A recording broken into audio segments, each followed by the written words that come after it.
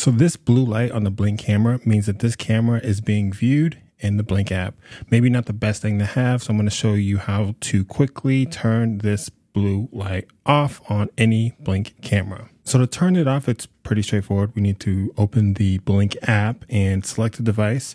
In this case, we're looking at the Blink Mini, so I'm going to hit these three dots and select device settings.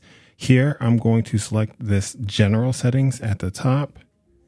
And right here, it says status LED. We're going to change this to always off, right? So what this does is now when this camera is being viewed, it's not going to show that blue light. So let me show you that real quick.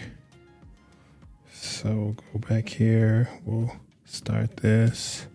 And now that blue light is off. So you can do this on any of your Blink devices. Guys, I hope this was helpful. If you could like the video, subscribe to the channel, and we will see you next time.